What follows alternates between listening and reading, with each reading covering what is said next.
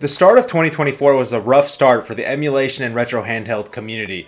It started out with Yuzu, a very popular Switch emulator, being sued by Nintendo, shutting them down.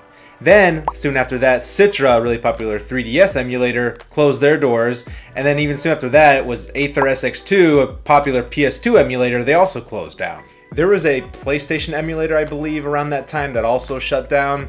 And then there's the whole team working on Jealous decided to not work on Jealous anymore, which is an operating system that a lot of Powkity devices use. Anyway, rough start to 2024 for emulation as well as the retro handheld community. Now, I'm not saying that this is all due to the fact that Nintendo sued Yuzu, but it seems kind of interesting that this all happened at the same time, and it's almost like this lawsuit just caused a ripple effect of fear among these developers and programmers and whatnot for these emulators as well as the operating system. You know, it was only natural to feel that emulation was slowly getting destroyed by the big guys. But that is until recently, when something drastic changed in the emulation community that honestly I, as well as a lot of other people, were very shocked by. And the news we got is that emulation on the iPhone is officially a thing. And not the sketchy jailbreaking your iPhone or complicated side-loading methods of getting emulation. I'm talking about official Apple-sanctioned emulation through the App Store. I can't stress enough how monumental this is. For the last 10 to 15 years, Apple condemned emulation on any of its devices, and now it's at literally everyone's fingertips. I cannot stress enough how hopeful I am about the future for emulation, especially with Apple devices. In this video, we're going to be talking about the Delta app, which is an emulation app that's been around for a while, but now you can use it on your iPhone. And it's honestly an insanely easy way to get emulation set up. I was actually surprised by how easy this process was. So if you're a newbie to emulation and you just want to get some games on your iPhone, this is really the way to go. And you can play split screen multiplayer as well, which is something I'll get into later in this video as well. Anyway, stick around, watch this video. I think you're going to learn a lot.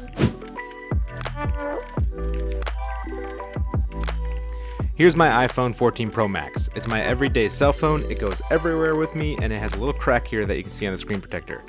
Good thing it does have a screen protector because this phone goes through a beating sometimes. It's funny, I treat my Miu Mini Plus that cost me around 60 to 70 bucks like a little baby, but I'll throw my $900 iPhone around like a sack of potatoes. First thing we're going to do is download the Delta Game Emulator from the App Store. If you look at the description, you'll see that the app supports NES, SNES, N64, GB and GBC, and Game Boy Advance and Nintendo DS, and even plenty more to come, according to them. You'll also note here that they pretty much accept any controller that connects via Bluetooth. More on that later in this video. After you download Delta, you'll have an emulator on your iPhone that is ready to play your games, or ROMs if you will. Now, if you're curious about where to get these ROMs/games, I won't go over that in this video. It's a gray area in terms of legality. Really, you should own all the games you play on this emulator. If you want to learn more, just Google it. There's answers everywhere and plenty of Reddit threads to help you. So, how do you get your game files onto your Delta emulator? Well, it's super simple. First, you'll need to actually get these ROMs on your phone. I'd recommend that you go to your files, click the browse option here, and go to on my iPhone, click on the three dots here and create a folder called something like games. You can also create subfolders for each console like I did here, but honestly, that's not necessary. Delta will organize all your games for you. Now, let's say all your ROMs are on your PC or your Mac. You could just copy them over via AirDrop to your phone, but personally I found it simplest to just upload my game files to my Google Drive and just download them from there onto my iPhone whenever I need them. But hey, it's an iPhone. We all know how to get files on iPhones. You don't need me to tell you how to do it. Heck, you could just email them to yourselves. I know we've all done that before. Next, you'll go into your Delta app, hit the plus button, and select all your ROMs and hit open. And that's it. All the files will be sorted into the right consoles and you can start playing on them right away. One quick caveat I'll make has to do with DS emulation. Delta requires that you have BIOS files in order to run DS games. See, when you click a DS game to play it, it prompts you to import the BIOS files. The weird thing is that it won't let you import them if you enter this menu from that prompt you saw a second ago. Instead, you need to hit the gear icon here, head down to Core Settings and Nintendo DS, then you'll be able to add those BIOS files. Weird little bug that I'm sure you should be aware of.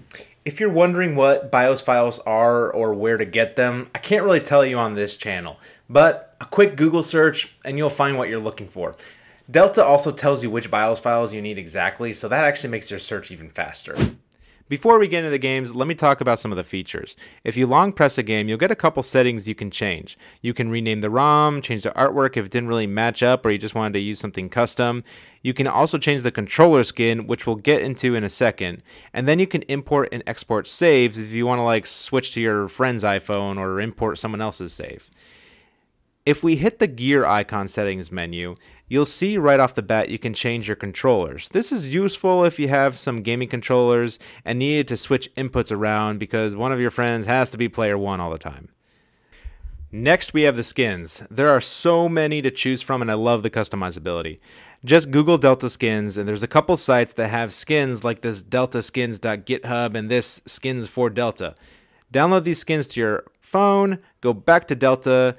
For the console you want to change, select portrait or landscape, hit the little plus button, and now you'll have your own new customized skin. If you're like me and you want specific skins for specific games, then all you need to do is go to the specific game, long press it, hit change controller skin, and you can override the default one. Isn't this Link's Awakening skin dope?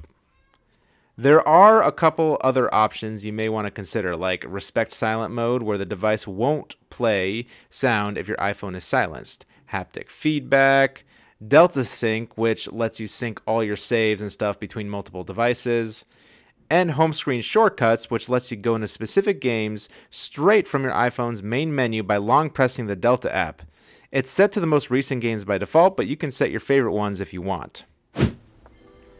Alright, so there's a couple things I want to point out when playing games, a couple settings. If you hit the main menu button here, you'll see that you have the option to hit save states, load states, cheat codes, fast forward, and hold buttons. And you also have the option to go to your main menu, and then of course resume. Oftentimes you probably want to do the fast forward option for these long cutscenes like in Pokemon games.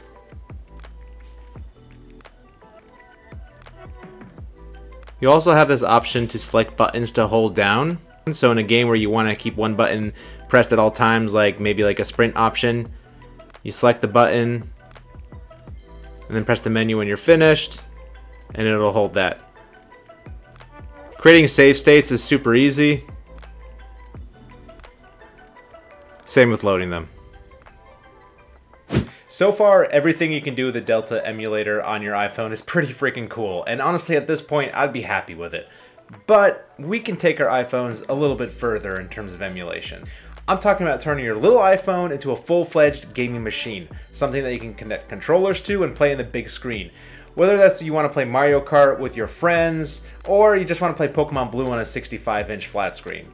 And the process is super simple that even your grandma can do it. I mentioned earlier that the Delta app supports pretty much every major Bluetooth-based controller out there, like your Xbox Series or PS5 controllers.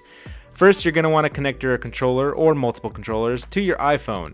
Do this by connecting them like any other Bluetooth device. Put your controller in pairing mode, which for the PS5 is the PS5 button and the share button, and for the Xbox, it's the middle button and the little button on top. You'll see them appear as discoverable Bluetooth devices. Once connected, just open up the Delta app and you can literally just open up a multiplayer game and the app will know that there is more than one controller connected. And you'll see right away that you can start playing 2, 3, or 4 players on your classic N64 games. If you don't like how it allocated the players, just go back to the settings menu and reallocate the controllers yourself. Now, you're not going to want to play your games hunched over on a little tiny iPhone. Instead, turn on your TV, go to your iPhone's drop-down menu and hit the screen mirror option and mirror the screen to your TV, and Delta will recognize it as a second screen. Now you can play multiplayer games with your friends or spouse or whatever on the big screen. Granted, you will need a TV that supports connecting your iPhone via mirror mode, but most modern TVs will. It's important to note that if you are playing multiplayer games through your iPhone through AirPlay or screen sharing, that there is going to be a very slight delay in your input. It's a little bit annoying. It doesn't make the game unplayable, but it's certainly noticeable. To get rid of this, you may consider purchasing some sort of adapter that can connect your iPhone directly to the HDMI. This will limit that lag. I have not done this at this time. If you're interested in seeing it, leave a comment below, let me know, and then maybe I'll post a video about it in the future. For the retro gaming niche, having an emulation app on your iPhone that you can download without having to do any complicated side loading or anything like that is revolutionary. It has a simple setup process, and you can just whip the device out and literally play wherever you want. And honestly, it feels kind of awkward when you pull a full-fledged retro gaming device out of your pocket in public when you want to play a retro game. But when you're just pulling out your iPhone, it's not really that big of a deal, especially since to everybody else, you're going to look like you're just using your phone like everybody else. Anyway, I was a little bit concerned about the touchscreen buttons, thinking that this would annoy me. But after using them for a while and then also getting to download all those really cool skins, I actually didn't mind it anymore. In fact, I kind of enjoy it. And you know, I could always put a backbone on my device so that I can use physical controls, but to me, that kind of defeats the purpose a little bit since I'm just looking for a device that's very pocketable that I can kind of pull out wherever and just game in public. I'm excited about the future for retro gaming emulation. It's only been a week and we already have a great option for the iPhone. I suspect that we're going to get more emulators soon with more options and more consoles that we can emulate. Anyway, that's it for this video. As more news comes out about this topic in particular, I'll make sure to put more videos out or at least posts out there to keep you guys updated. But for now, just enjoy gaming on the iPhone. I'm going to do the same, and I'll see you in the next video. Cheers. For beers. I like beer. I do like beer. Beer's good.